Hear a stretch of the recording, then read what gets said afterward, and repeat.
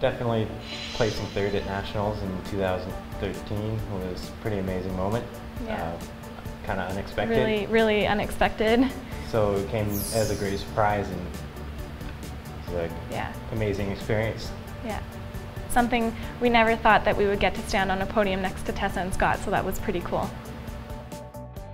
I've been 9 years old, and my favorite moment was actually in the exhibition, watching my current coaches, Megan Wing and Aaron Lowe, skating their exhibition number. I remember Megan started on the boards as like a rag doll, like coming to life, and it was a pretty